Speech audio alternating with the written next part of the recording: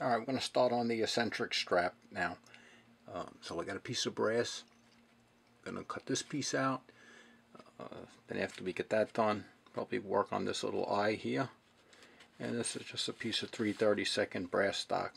So, alright. Already got some of the work laid out. And I'm going to drill that, and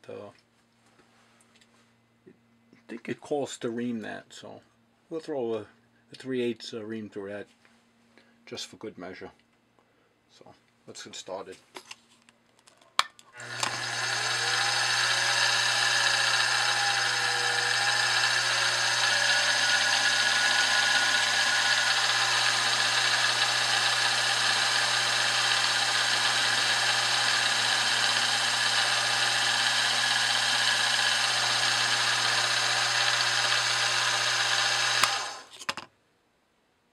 Yeah, I didn't realize how much flex there was on the end of the part until I started going over the video. So the part turned out okay. I don't see an issue with it, but I'll have to be a little bit more careful in the future. So,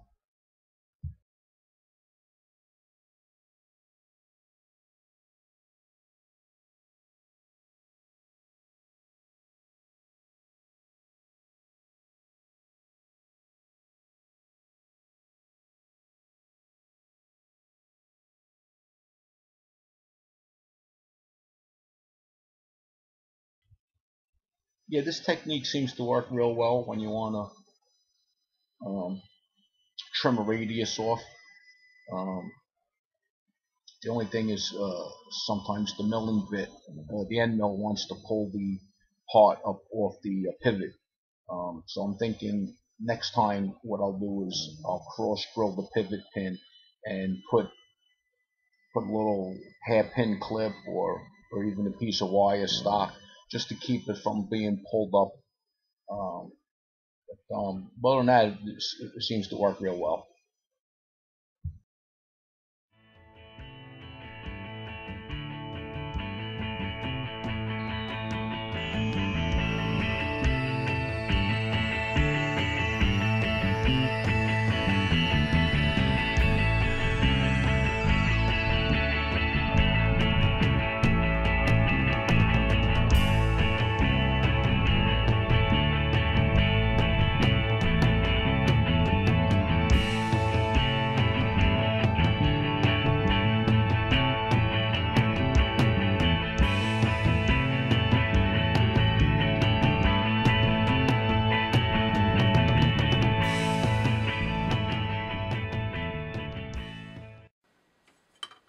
Gotta cut that off straight.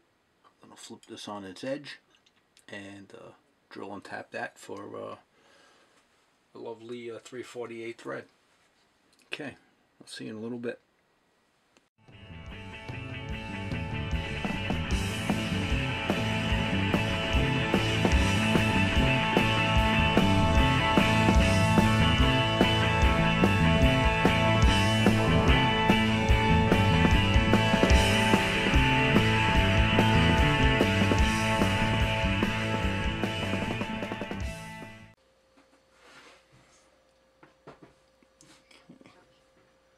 Alright, running a bottoming tap in there, and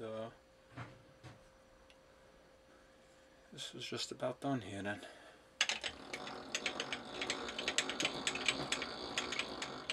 Let's get that tap center in there.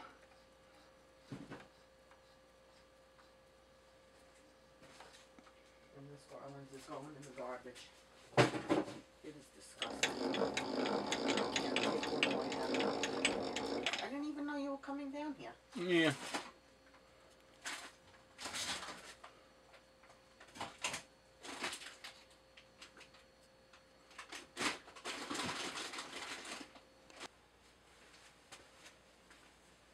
Okay, so this part is done now. So I just got to make the rod and the other end for that. So, alright. See you guys again real soon. Thanks for watching.